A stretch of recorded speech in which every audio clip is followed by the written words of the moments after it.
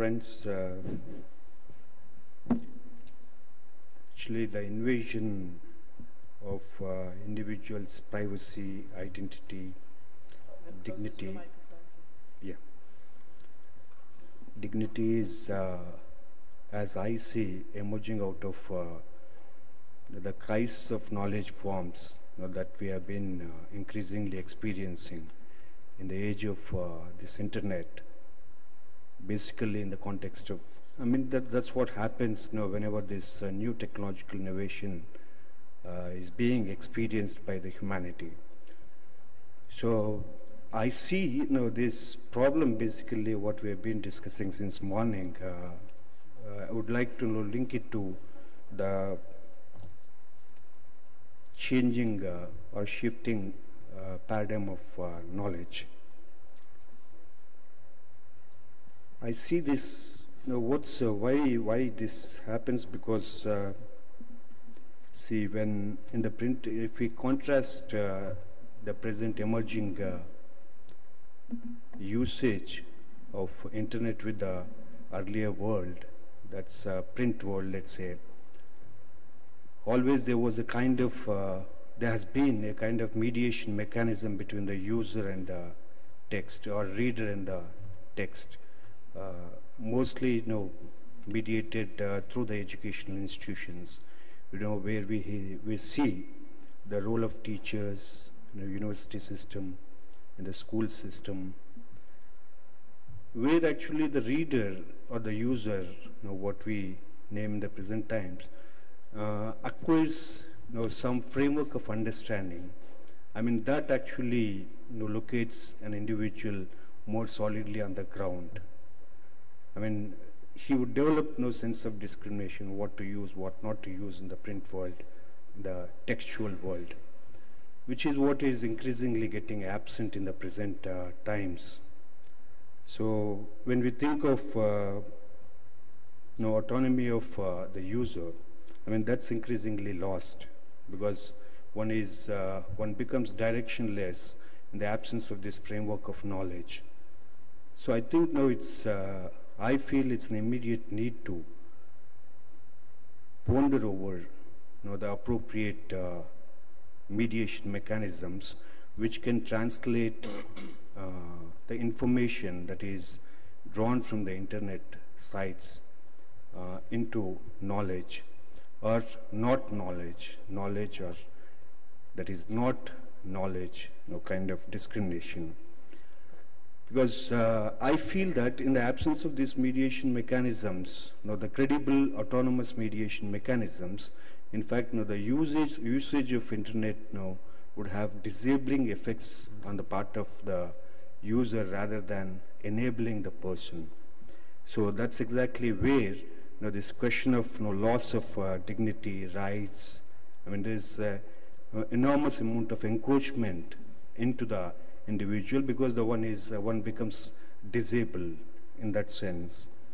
So this is the context in which I feel one should think of these mediation mechanisms.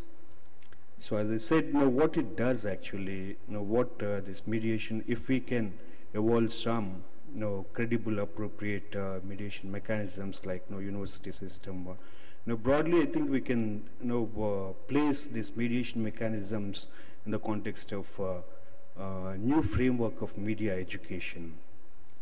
So I'm a little uncomfortable with talking of media literacy, but I would prefer to use media education as.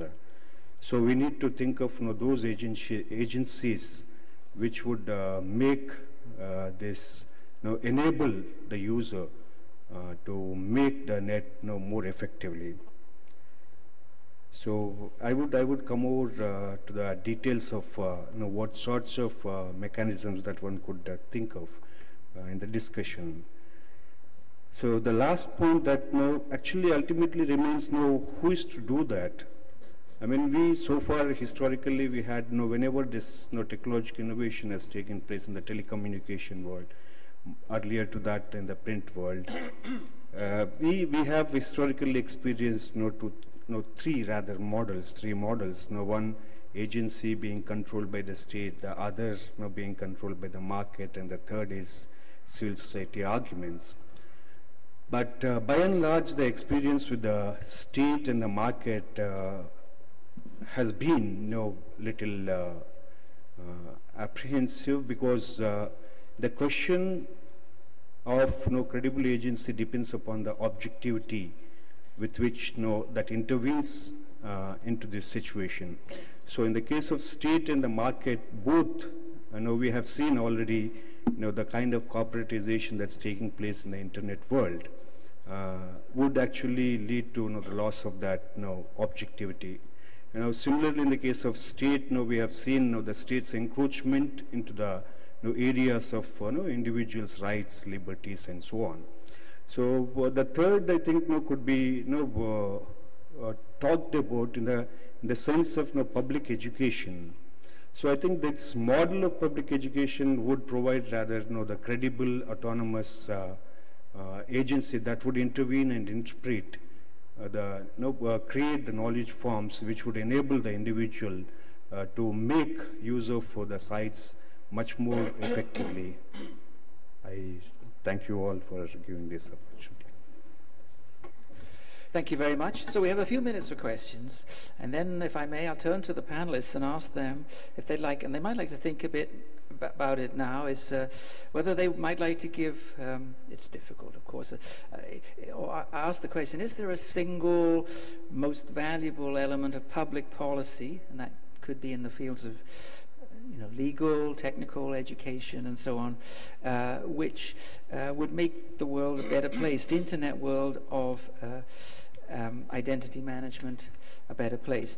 So if they might like to think about what they would say there, what would be on number one on their hit parade. But before that, we have some questions. Please, sir.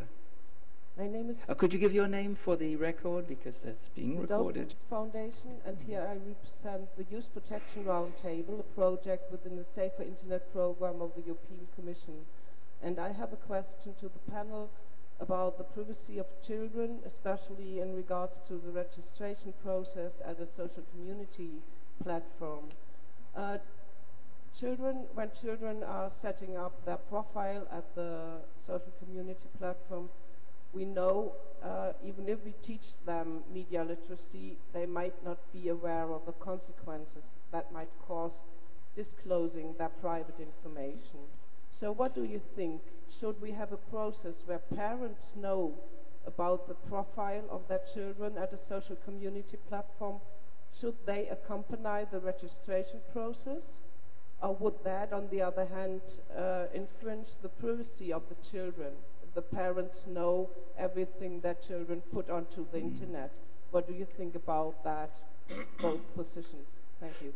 It's a tough one, isn't it? It's would you like to give us your views, please? Certainly. Known that until about the age of 11, a parent can really have an influence, but after the age of 11, it's much more difficult. You control the social profile, the profile on one social networking site, and the young person will go to another social networking site. I really believe, and perhaps this is also the answer to what our moderator is going to ask later, I believe education is the key. I believe it was St. Gregory who said, give me a child until the age of 7 and I'll give you the man. And I really firmly believe in this, although I wouldn't put the age at 7. I think that if young people have received the access to the knowledge that they need, then once they become teenagers, although they still need the guidance of an adult, but this should be in the form of dialogue rather than anything else. But if they have the required education, they will be empowered enough to know all about accountability, responsibility, and elements like that, which are really going to determine what's put on a social networking site and what isn't. So education for me seems to be the answer, rather than getting the parent to sit alongside the young person and tick the box to say that they agree. Do you think that that axiom about give me a child up to the age of 7 applies to all home contexts, or is it, a Western construct, do you think? I've only lived in the Western world, so I can't answer for any other world. However, I think that yes, it does apply, but it's somewhat broader, because it also means that the relationship between the adult, between the parent and the child, the family context will be established. And the most crucial element here is the family context. So if a young person is searching for information, if the parents take no interest whatsoever in having a look from time to time at the search history, if they take no interest in talking with the young person about what they're doing on internet, then I'm afraid that we've launched a young person without the right tools, without the knowledge that he needs into society. The family is always important throughout life. So I think this axiom takes into account the broader relationship, and it's this relationship that's going to help the child choose the right path. Thank you.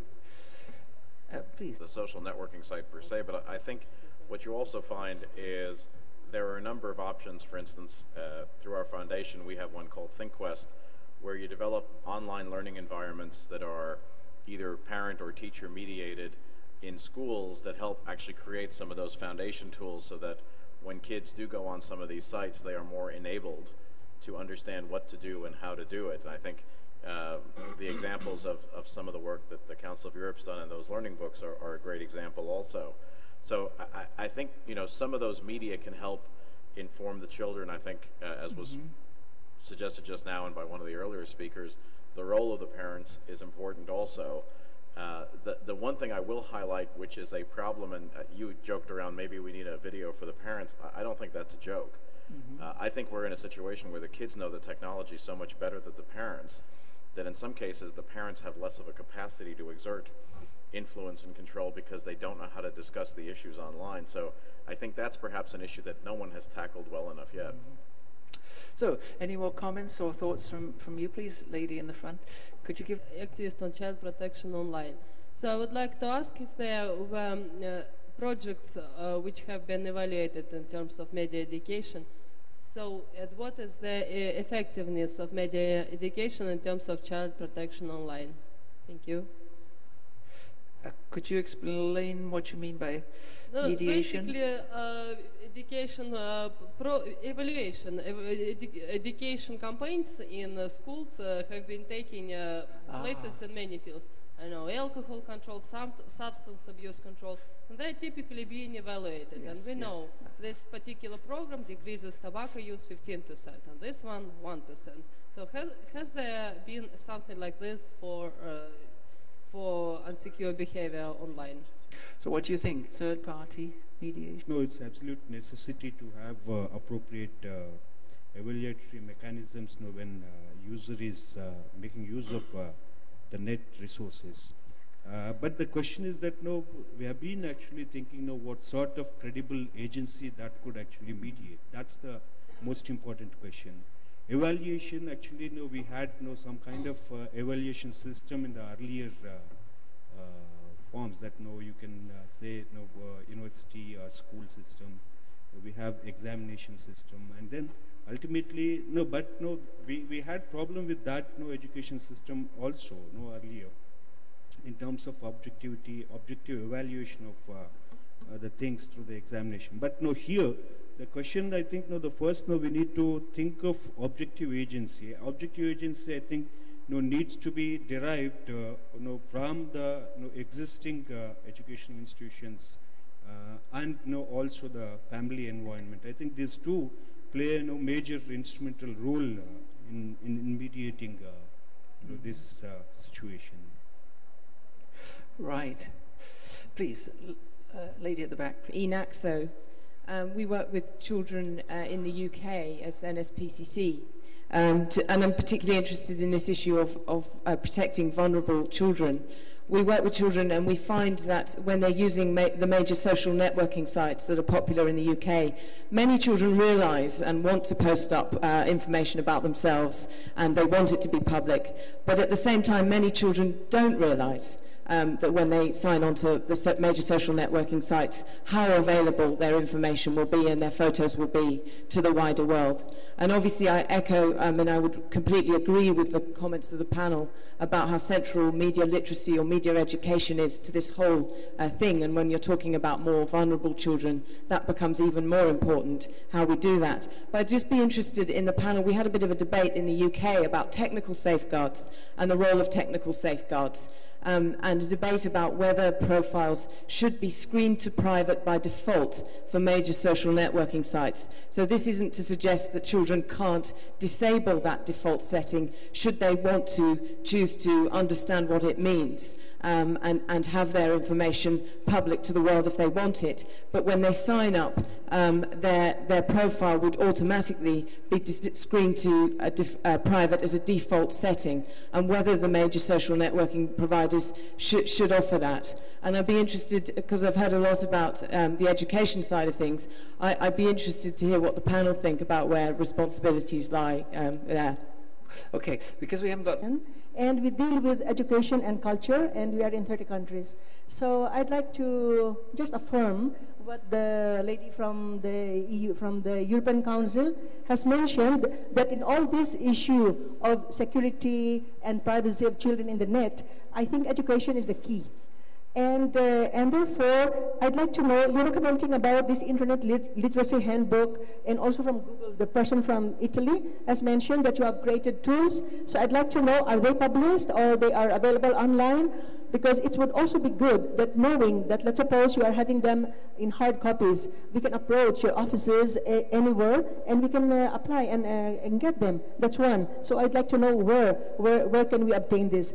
And another point is, in the aspect of formation of identity, I agree fully also that this is forged even outside the virtual world. So if the identity of the children already is like solidly formed in the classrooms or even in the families, you're mentioning that the family here is also key in the development of a person's identity, then already when they go online, this would not be it will not pose a very big problem, because the person themselves already are like imbued with all these values that they have acquired in their families, in the schools, and therefore the call is to consider education in the broad aspect, which is not just online. I agree that ICT is important, but I also agree that there is a call today of an education that is to be quality education that will really cater to the integral development of the person. Thank you. Yeah, so we had that. Go back to this issue of profile screening and ask Joseph and Mario what they think as experts, please. Could be a great solution to implement this solution is if all the industry agrees and if there are no other issues like privacy, because if we want to provide this as default, we need to know if the person on the other side is a minor. So if we need to know if the other person of the other side is a minor, we need to have more information about him. In relation where you can find the tools and the information that we want to provide about child protection, about the safety search, you just click on preference on the home page of Google, and then you have all the information about how to put as default safe search as a tool. And for the online family booklet, we have a printed copy that we are developing in the country where we have an office, but we are also working on a child safety center online that we are going to launch very soon, so you will know. So we might put into... I mean, I think one of the default setting, which I think Mario has pointed out some of the issues that may come up with the default setting, you can also make the registration process show a warning, so that actually your the education is in some way forced as part of the registration process. Again, those are the kind of things that may or may not be helpful, and I think the concept of a little bit of trial and error to see what works for both the community and the market make sense. But I think this is a dialogue at the Data Protection Commissioners Conference recently in Strasbourg. There was also the dialogue of trying to figure out how you do proof of age on some of these services, for instance. So I think this is a burgeoning dialogue, and I think it's an appropriately multi-stakeholder dialogue. And I think one of the things where you have to include this, and it's interesting that social networking engines may be an interesting place to do this, is it should be a discussion within the community of that social network also. Because the tool, the way you impact the tool may affect the uses by those people who aren't children. So it's also interesting to see how the community feels and reacts to that. And you know, one of the things that might be interesting is for the network sites to actually have a threaded discussion of some kind on this to see if the community actually comes up with things, because I think in many cases we are less creative than the community can be in solutions. And so it would be interesting to see if they brainstorm their own solution set, because they understand how it's used better than we do. Thomas, you're creative too, please. I just want to make, if you allow me, a few comments to also the question of the lady from the UK. Mm-hmm. I would also say that, and I guess everybody agrees that empowerment and media literacy and education is the key. But being in government, at least in the countries I know, people expect the government to protect those that are not reached by these education processes and empowerment processes as well. And this goes for the offline world as well as the online world. So the question is, how do you reach those? And there are people who are demanding new laws, and like the tendency in the countries I know is that let's try kind of soft regulatory tools first. Let's try and seek cooperation with the industry and see whether the problems get fixed in a more flexible way than a law better. This remains to be shown whether this is enough or not. This is something that is a constant question that we have to ask ourselves. If you allow me one word with regard to the privacy settings, and I think it's also a question of trust. Do you trust a service? Because you know the company, that it stands for this kind of quality or this kind of attitude. And if you look at the search engines, there are examples of search engines that have different privacy rules or different transparency over their privacy rules. These are search engines for adults, but there are also search engines for kids, for instance, that have different principles with regard to advertising that might be harmful to children and so on. And in the Council of Europe, things like that are being discussed because these questions come up in most of the European countries. And there are proposals for promoting the idea of walled gardens for children, and the German example is a very good one, where you have industry, the media industry, but also the telecom industry working together with the government in order to create a safe environment for young children. It does probably not work and is not intended for teenagers, but to give an entry into the online world where parents trust to create walled gardens. We are discussing the possibilities of introducing labeling systems for content that could also be used for search engines or for social networking sites, where by signing up to a label or to an initiative that you are, say, we adhere to certain principles. Of course, these things are problematic, and it should be clear that those labeling systems, which can be used for filtering, of course, and the walled gardens, they should not be abused for censorship and restriction of freedoms which are not appropriate. This is the fundamental point. Otherwise, people will not trust those labeling systems either, because if they are too restrictive or censor the wrong things, then they will not work either. But these are the issues that we discuss, and we try to come up with as simple as possible tools that are useful to parents and so on, in order to make laws which are not suitable for the whole community. Thank you. Okay, and instead, if you want to, he has a piece of paper, and you can see him afterwards. He'll give you that. Janice, could you tell us once more how to get to your tools? Yes, but I would like to go back a step before. Evaluation, if the person who asked about evaluation goes onto EU Kids Online, they'll find that about 400 different evaluations and studies from across Europe have been brought together with some very, very clear guidelines on where we should go in that direction. I'll also cheat a little here and go back to Zoe's question.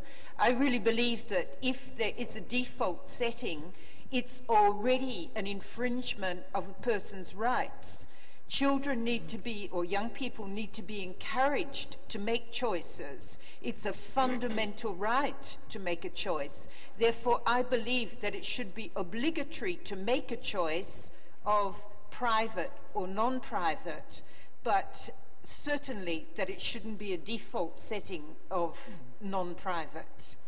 So, where do you find these tools? For the Internet Literacy Handbook, I can give you the web link, but it's very long and complicated. You can, yes, Google Internet Literacy Handbook. A plug for Google. At Council of Europe, but if you'd like to come to speak to me, I'm not sure what country you come from, but Bulgaria is a good example. They saw the Internet Literacy Handbook, decided that they wanted to translate it. The Council of Europe then agreed and permitted them to translate it into Bulgarian. The same with the game. It can be translated into your language if you wish to undertake this.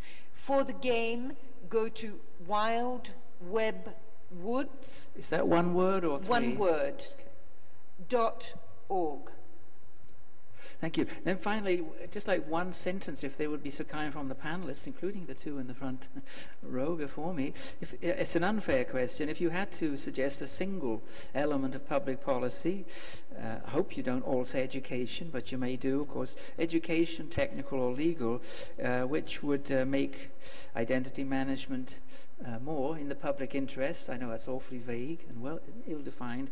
What would it be? But I wondered if you'd mind giving us a sentence on that. So if you'd like to give a microphone to Marco in the front row, first of all. For parents to go online with the children together. And so both will live this experience and so have this personal check of the identity of who is going online. Okay. Dr. Krishna? The existing institutions tend to get outmoded. The same thing is happening in the context of internet. What sort of institutions that we can think of should be the first thing that comes to our mind. We in fact see very clearly experience the way the teachers are getting outdated for the students who are more increasingly actually taking to internet resources. So we in fact know in our universities, more so it's true in the case of third world countries where the teachers seem to be lagging behind in making use of these resources. So in that case, we should actually think of re-gearing the existing educational institutions to make the mediation more effective. That's one suggestion I would like to make. The second is that in fact somebody was suggesting the evaluation system on the net.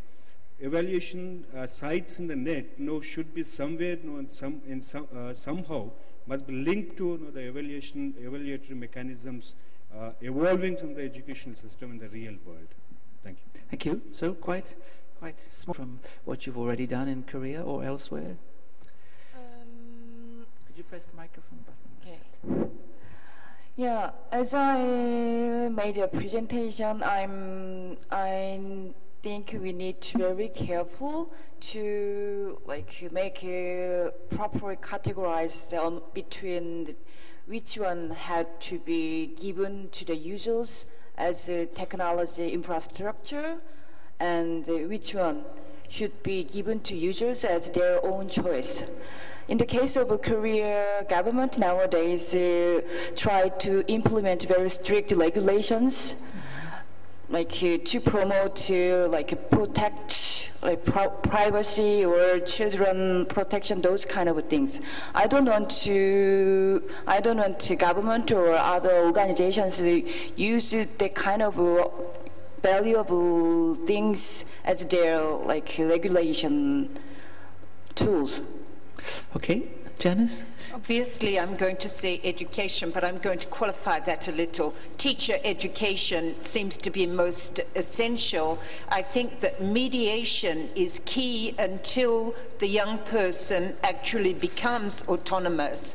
I know that not all teachers, not all parents are capable of this.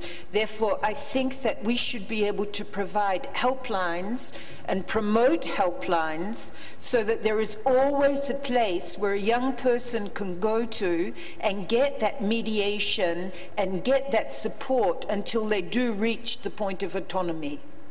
Thomas? Thank you. To give you a complicated answer to your simple question, I think the solution is a several pillar policy. Like if you take the drug problem that we have in the Western society, including alcohol, the principle is tolerance and empowerment, but there are some effects or some substances which are more dangerous than others, and there you might have to have a law. But there are cases where the law doesn't work, so you might have to have mediation processes and things to help those vulnerable groups to somehow survive and move along. And if you allow me the answer to Marco, of course you're right, the parents should stay next to young children. But in my country, which is not the poorest country in the world, we have a part of a population, especially migrants from Central or Southeastern Europe, where both parents have to work more or less day and night in order to get some food and to pay the flat for their families. And they are probably not able to stand there. And for those, especially for the vulnerable groups, you have to find other remedies. But kind of law should be the last resort. We should try to find more flexible solutions, like I already said. Thank you. Sharon? I also believe that a multi-pillar modeling should be the solution. And you may find my analogy simple, but with this pen, I can do so many nice things and so many evil things. So while applauding me for the nice things I've done, are you going to blame the pen for the bad things? That's the whole point. I think the whole point with internet governance is that you should enable a transparent internet, which free flow of data is an essential element, but also you should provide tools for accountability.